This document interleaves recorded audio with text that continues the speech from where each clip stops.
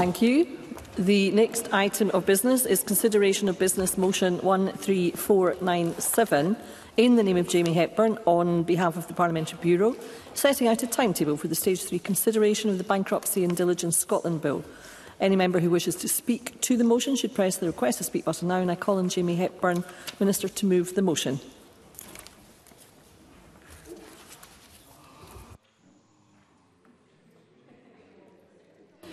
Minister. Move, Presiding Officer. Thank you, Minister. In fact, no member has asked to speak to the motion. Therefore, the question is that motion 13497 be agreed. Are we all agreed? Yes. The motion is therefore agreed. The next item of business is Stage 3 proceedings on the Bankruptcy and Diligence Scotland Bill. In dealing with the amendments, members should have the bill as amended at Stage 2, that is SP Bill 27A, the marshalled list and the groupings of amendments. The division bell will sound and proceedings will be suspended for around 5 minutes for the first division of the Stage 3. The period of voting for the first division will be 45 seconds. Thereafter, I will allow a voting period of 1 minute for the first division after a debate. Members who wish to speak in the debate on any group of amendments should press the request to speak buttons or enter the letters RTS in the chat function as soon as possible after I call the group. Members should now refer to the marshalled list of amendments. And we turn to Group 1, Mental Health Moratorium. I call Amendment 15 in the name of Paul O'Kane, grouped with Amendments 1, 23, 2 and 3. I call on Paul O'Kane to move Amendment 15 and to speak to all amendments in the group. Mr O'Kane. Thank you very much, Deputy Presiding Officer, and I rise to move Amendment 15 in my name, and in doing so would point out to the Chamber that this is a rather simple amendment in my view, and is intended to give greater permanency and certainty around the creation of the mental health moratorium. At Stage 2, I brought amendments that would put the moratorium and some of its provisions onto the face of the bill, and the driving force behind that and behind all of my amendments in this regard has been concerns from stakeholders that there has not been particular certainty around the nature of the moratorium or its creation. And I thought that at Stage 2 we had a good discussion on the potential detail of the moratorium, and I did accept the arguments that the Minister at the time, Tom Arthur, made around the desire to keep the moratorium in regulations, meaning changes and improvements could be made over time as their impact is reviewed. So I understand all of those arguments. So that is why, having reflected on indeed the Government's response of publishing those regulations for people to be able to interact with them and see what is being proposed, I have brought back this simpler amendment at Stage 2 for the purposes of ensuring more certainty around the moratorium. Obviously, we want to have certainty that a mental health moratorium will exist, and I don't doubt the Scottish Government's intent or desire. Indeed, and as I've said, there have been numerous productive discussions in this regard. But I do think it's important that we set that out on the face of the legislation. Because whilst we all agree in principle, I think it is necessary for those who are struggling to be able to see the intent of this Parliament in terms of what we will do in regulation to support them. The other purpose of the amendment has been, I suppose, somewhat probing in order to ensure that we can have a debate today about the nature of the moratorium, so the Minister can perhaps say more about the details that he has published in to consult on, and so that we can hear a number of views on what should be in scope or not for the wider moratorium as well. Indeed, I think there have been lots of discussions about who qualifies for the moratorium and what sorts of treatments would qualify, and indeed what sort of mental health professionals can attest to the need for that support through a moratorium. So I think it's important that we continue to have these debates, Deputy Presiding Officer. Just briefly, in terms of other amendments in this group, supporting obviously Amendment 15 in the name of my colleague Daniel Johnson, which would ensure that ministers can only make regulations within the scope of the long title of the bill, maintaining a place for Parliament and this Chamber in any further work. I also note and welcome the Minister's amendments to strengthen commitments to reviewing and enhancing scrutiny procedures in terms of regulations. I think that that's important for scrutiny and getting amendments right, and I do look forward to a further debate this afternoon and the Minister laying out detail of his amendments and indeed any further draft regulations that will be laid before this Parliament and indeed consulted upon. So I'm very grateful, Deputy Presiding Officer. Mr King, could you please move your Amendment 15? Firmly moved. Thank you. I now call the Minister Ivan McKee to speak to Amendment 1 and other amendments in the group. Minister. Thank you, Presiding Officer. Presiding Officer, Amendment 15 seeks to impose a duty on the Scottish Ministers to make regulations establishing a mental health moratorium in Scotland. The Scottish Government has already committed to preparing these regulations and has shared a version of these draft regulations with Parliament. I therefore do not believe it is necessary through this bill to impose a duty upon Scottish Ministers to make regulations. The bill's approach of saying Ministers may make regulations is common, and this aspect of the bill attracted no comment from the Delegated Powers and Law Reform Committee, whose business it clearly would be. There is also the technical question as to whether it is within Scottish Government's gift to make these regulations. These regulations would be subject to the affirmative procedure, and Ministers cannot be compelled to make the regulations if Parliament does not actively approve them. As a legal requirement in the bill, what sanctions would be envisaged if Ministers failed to make the regulations? With what timescale would they have to comply? It may be that the intention of this amendment was to require Scottish Ministers to lay regulations for parliamentary approval, but we do not think that is what the drafting actually achieves. And as a copy of the draft regulations have already been shared with Parliament, there should be no doubt that we intend on laying regulations for the mental health moratorium if this bill is passed. Ministers do not need to be under a statutory duty to do so. Amendment 23 seeks to restrict the legislation which may be modified by the mental health moratorium regulations. Daniel Johnson may be seeking to introduce some certainty around this aspect of the power in Section 1, but we should be very careful before departing from what is standard provision. There may be some unintended consequences in doing so, and it may be unnecessarily restrict the ability of the mental health moratorium regulations to give full effect to the policy developed alongside stakeholders. To take an example, the amendment says we can only amend the Bankruptcy Act, but in developing the proposals, we may all agree that other legislation relating to protections against evictions, for example, needs to be adjusted. This would not be in the Bankruptcy Act, and therefore this amendment would prevent that. Bear in mind that, as drafted, the bill does not allow the mental health moratorium regulations to simply amend any legislation. The modification of any enactment would be limited by the scope of the original power under Section 1(1) of the bill.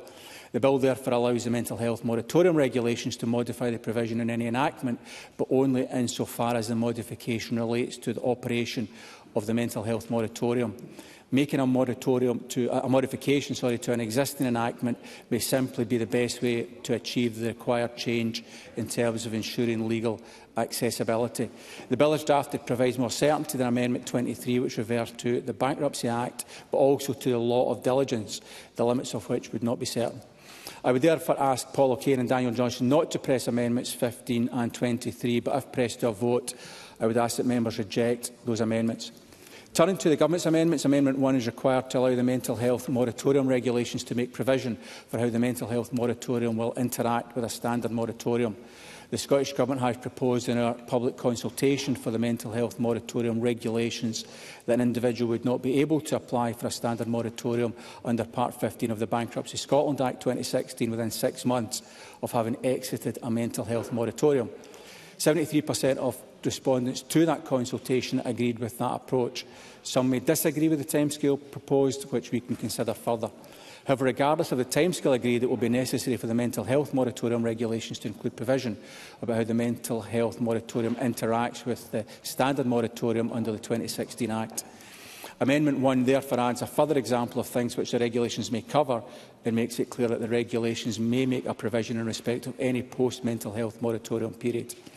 Moving to Amendments 2 and 3, the Scottish Government acknowledges the views expressed during Stage 1 and Stage 2 debates regarding the need to afford Parliament sufficient opportunity to scrutinise the details of the regulation establishing the mental health moratorium. During the Stage 2 committee session, my predecessor acknowledged the intention of an amendment on this topic from Daniel Johnson, and while that particular amendment was withdrawn, we undertook to look further into what action could be taken to provide Parliament with more comfort as to the process for establishing the mental health moratorium. It is with that in mind that I have lodged Amendment 2. This amendment is similar in intention to Mr Johnson's Stage 2 amendment, will allow Parliament further scrutiny of a copy of the first set of mental health moratorium regulations for a period of 60 days prior to the regulations being formally laid. It will also require the Scottish Government to report on any representations made by Parliament on those regulations and what changes have been made to the regulations as a result of the representations received when the regulations are late. In keeping with the scrutiny of the mental health moratorium regulations, Amendment 3 requires Scottish Ministers to undertake a review of those regulations as soon as reasonably practicable, 5 years after the regulations which establish a moratorium have come into force. I am committed to ensuring the mental health moratorium achieves its goal to help those with severe mental health issues and problem debt.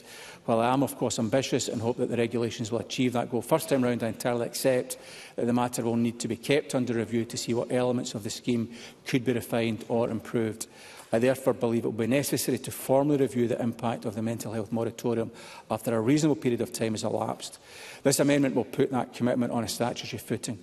In conclusion, Presiding Officer, I would urge members to support my Amendments 1, 2 and 3 and to reject Amendments 15 and 23. And I formally move Amendments 1, 2 and 3. Thank you. Thank you, Minister. And I call Daniel Johnson to speak to Amendment 23 and other amendments in the group. Mr Johnson. Thank you very much, Deputy Presiding Officer. Look, can I begin by thanking the Government for bringing forward the amendments that were just outlined by the Minister, that cover off broadly the same area in terms of clarifying the process. I think that does improve the bill and it does improve the clarity of the process, and I thank them for doing so. But I think also in terms of what we've just heard from the Minister, it outlines some of the issues that I think are still with this bill, because it's a framework bill. This is inherently a complex and technical area of law, one that is very important, but one where actually the precise mechanisms that will be implemented aren't clear because they'll be brought forward by regulation. Now, I think it's, of course, positive that the Government have brought forward draft regulations, but it was only just last week that the Economy Committee were able to look at those. So the amendments that we brought forward in this group actually go to this point, about the nature of framework bills and their both efficacy, but also how well they address what are fundamentally technical points of law. So Paul O'Kane's amendment is about actually ensuring that those things that are features set out in the bill are brought forward as a matter of regulation, so we have clarity about what the features of this legislation will do. Because without it, frankly, we just have an indication rather than a guarantee of those features. And likewise with mine. And I listened closely to what the Minister said. But the reality is, if you look at subsection 3 of section 1, it states this, that regulations under this section may make different provisions for different purposes and modify any enactment. Now, I am not a lawyer, and I will happily defer to those that are. And I see Myrtle Fraser smiling as I say that. But I don't see in that wording that does restrict ministers in the way that the Minister just set out. It does seem to me that if you can make regulations for different provisions, for different purposes, and altering any act, that is an incredibly broad scope of regulating making powers. Now, there are, of course, circumstances where regulating making powers are a much more sensible approach, particularly when you're talking about percentages or levies or numerical amounts that may need to change because of circumstances. But at the other end of the spectrum, we have very broadly stated provisions where we cannot scrutinise the legislation. And what I am merely seeking to do is that under this Act, the ministers can bring forward regulations that seek to deal with the purposes as set out within this Act. I don't think that's unreasonable. I'm happy to be persuaded otherwise that my reading of the law is not accurate, but otherwise I don't think it's unreasonable to ask that regulation-making powers are limited to the purposes and functions as set out within an Act of Parliament. And that is simply why I'm offering my amendment in this section. Thank you, Deputy Presiding Officer. Thank you, Mr Johnson. And I call on Paul O'Kane to wind up and to press withdraw Amendment 15. Thank you very much, Deputy Presiding Officer. I don't think I have too much more to add. I think there was a very eloquent argument across all of these amendments by Daniel Johnson, but in particular my amendment. I think what it seeks to do today is ensure that the consensus that is around the mental health moratorium is stated in law and on the face of the bill, and compels ministers indeed to bring forward those regulations to Parliament for consideration. Because I think, as we have spoken to stakeholders across the progression of this bill, and indeed at stage 2, it was very clear the need for this moratorium and the desire to see that move forward as quickly as possible. I thought Daniel Johnson did make a number of important points to the Minister, indeed, around the nature of framework bills, and I suppose the challenge is very often in being able to properly scrutinise them and the detail of them. And indeed, I think the point he made about the committee's scrutiny of the draft regulations being a tight window, I think, was well made as well. And I think it's clear that across this bill, as a framework bill, we would want to see the opportunity to be able to compel the government, but also to give the government the opportunity to bring forward further regulations that will enhance the bill and move it forward. And I do know, as Daniel Johnson also said, some of the work the Minister has done in terms of his amendments in order to bring that forward. Yes, I'll give way to Martin Whitfield. I'm very grateful to Paul again to give way. My slight apologies for the way that this is phrased. But with regard to the amendment that the Minister has brought as Amendment 3, can I first welcome, in essence, an example of post-legislative scrutiny where, after 5 years, there will be a review that will allow the opportunity to look at this again. And I think that's a very positive thing to see. But I wonder whether my colleague is aware of what the likely date of those first regulations, when those first regulations are likely to be laid or brought forward, so those outside of this place have an understanding of when the 5 years will run to. Paul O'Kane.